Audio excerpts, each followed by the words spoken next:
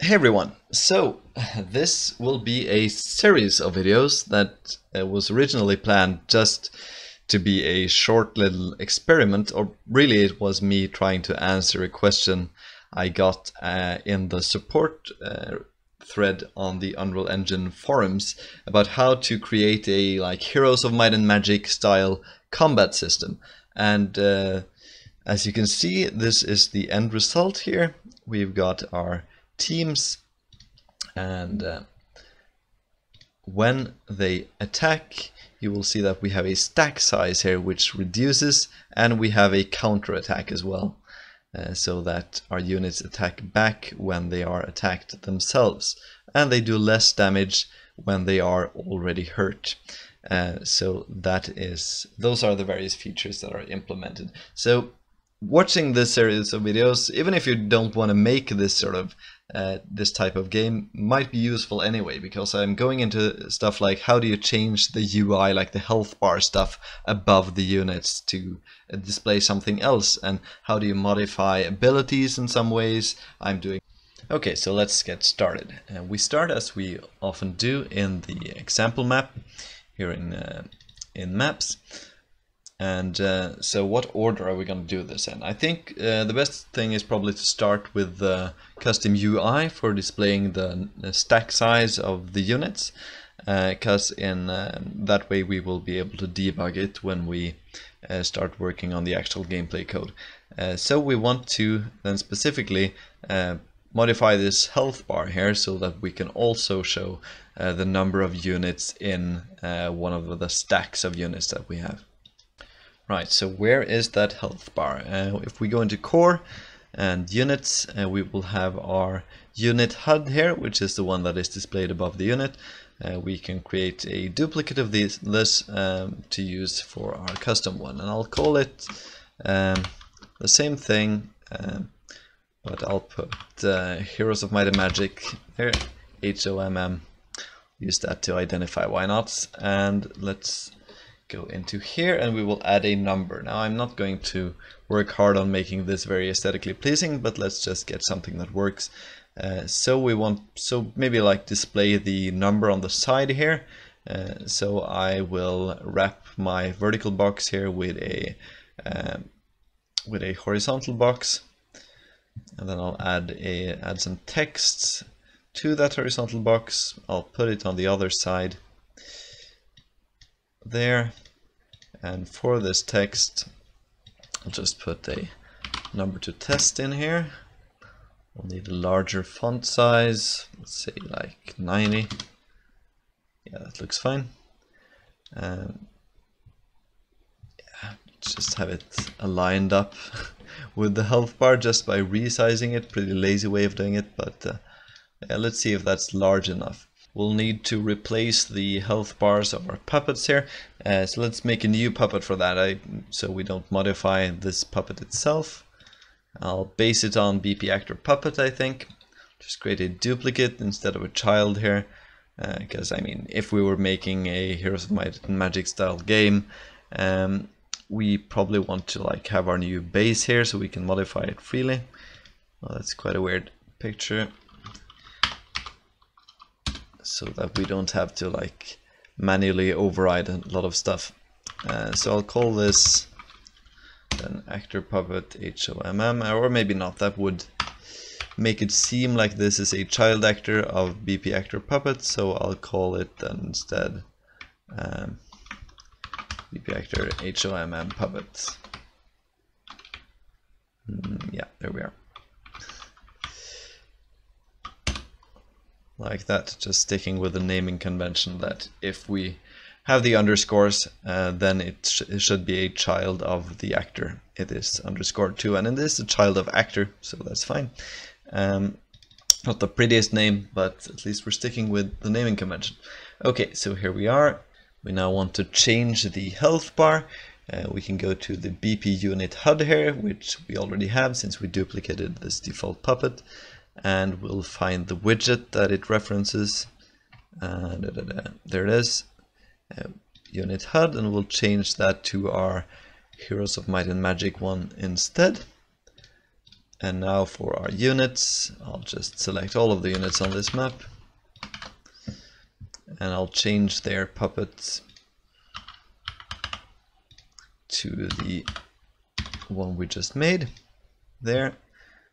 And if I hit play, yeah, we can see the numbers, but yeah, these numbers are a bit too small.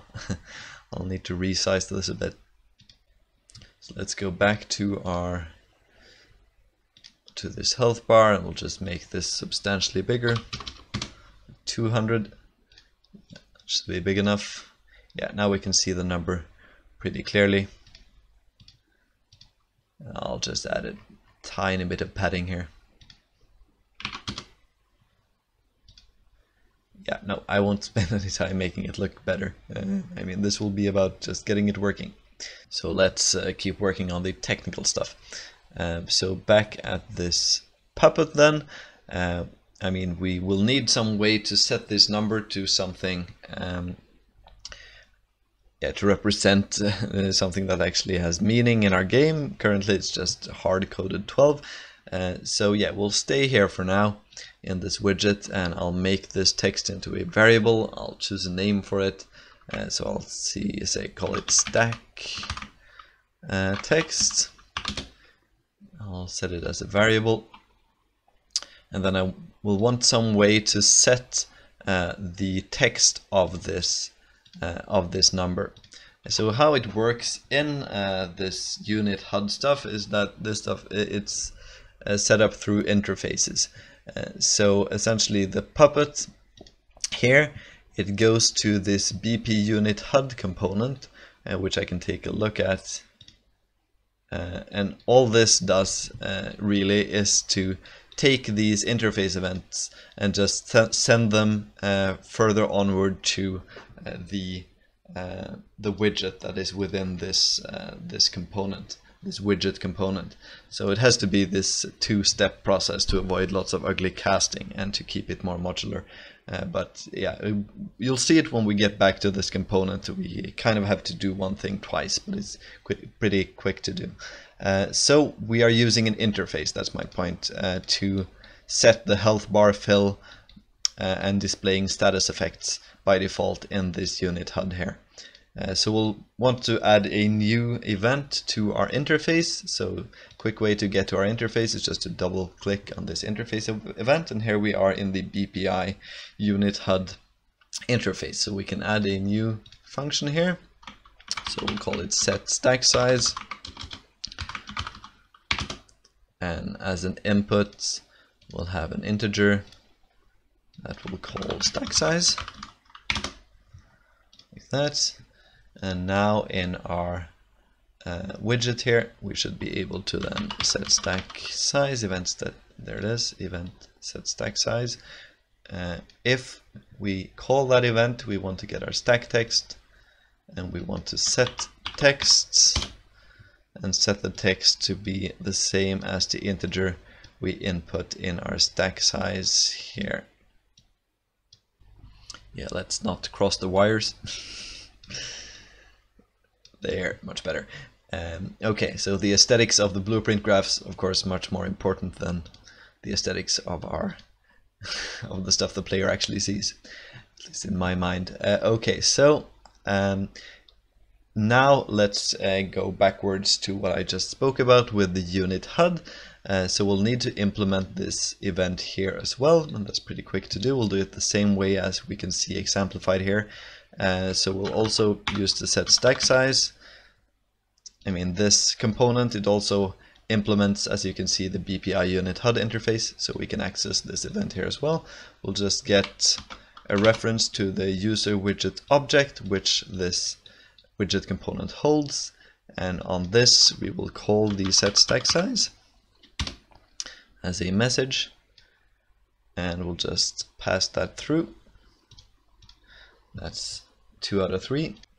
And we want to do something similar on the puppet. So if we go to the puppet here, you can see all the HUD stuff is here. So we can also then set stack size here, since the same interface is also here on the puppet. And when we do that, we will want to get our unit HUD ref. So reference to our HUD component, and in this we want to then set stack size again. And now we're able to call this from our puppet.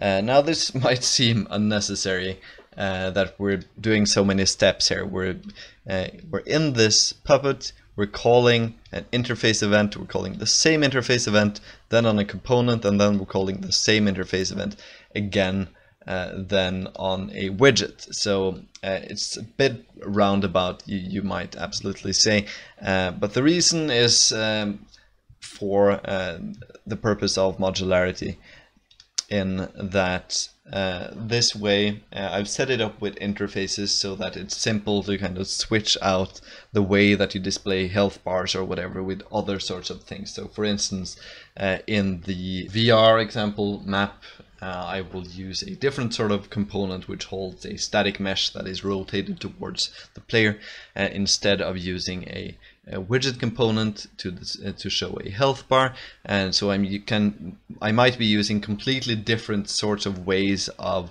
displaying health and displaying sort of HUD stuff over the unit. And using interfaces, we will be able to send messages and modify them in the same way, even though we're using completely different types of actors and objects.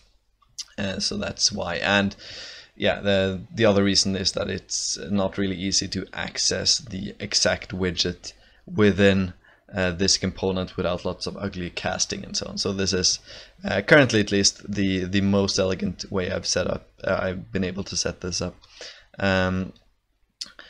So yeah, a small digression there. We will need something more though. When we set the stack size on this puppet, we don't just want to pass over this stack size variable necessarily. We also might want to keep the stack size here within the puppet. We don't really need to, but it can be useful to be able to access it through the puppet here. So we have some place that kind of remembers and knows the displayed stack size of the unit. So we'll promote this to a variable and we'll call it displayed stack size. So keep in mind, so yeah, now I'm keeping the same naming convention as I have for displayed health here and displayed max health.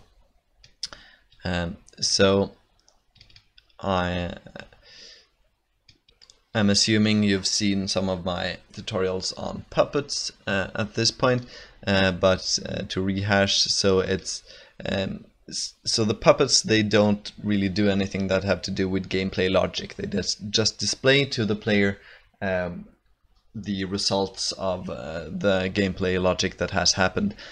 So all of the stuff that has to do with the actual rules of the game and what is happening, units being killed, health being modified in ways that will actually affect gameplay, that happens in the unit blueprint and in the abilities and things like this. And because of the action system, there might sometimes be a discrepancy in what is currently true in the gameplay logic, in the sense that the unit's health might have changed, but the action system hasn't gotten around to showing like all the animations and all the stuff that leads up to that change in health actually being shown to the player. So therefore, what is in the displayed health might at points in the game be different from what is the current health which is on the unit. And this stuff, the displayed health, that should then never be used for anything but, you know, just displaying and showing to the player what is going on, and not for gameplay. But we can have a similar displayed stack size variable here, which we might have to, or might want to use later for easy access and to know at any point what is actually being displayed or being shown to the player at this point in time. Now, if you haven't watched any of my videos on the action system or on puppets, that might not have made much sense, so I recommend you watch those. But anyway, let's test out that this actually works. Let's just do a quick hacky test here, where we'll just add a small delay at the start of begin play for just like a couple of seconds, and then we will run the set stack size on self, and we'll set the stack size to something like 7. And if we hit play now, we should wait a couple of seconds, and yeah, now we can see that the stack sizes are indeed set to 7, so working well so far. So yeah, next we want to move on to the gameplay logic, but actually I think I'm gonna break up the video here, because having gone through this, I think this might also serve as a pretty okay video just to show how to make quick changes to the unit HUD. Keep in mind, if you are following along using version 3.0 or 3.01 of ATBTT, then there might be an issue with the HUD. You will see, or there will be, in that this will be substantially smaller. So in 3.02 I just resized it and then I scale it down during gameplay. So I do this so that when you zoom in, the health bar and stuff isn't pixelated when you zoom really far in, which isn't obvious if you just have a health bar, but you'll see it if you use something like a number. So just make sure that you're using the latest version if you're watching this video right as it came out. But yeah, that's it for this video. So in the next one we'll look at the gameplay part of creating Heroes of Might and Magic style unit stacks, and I guess I'll see you in that one.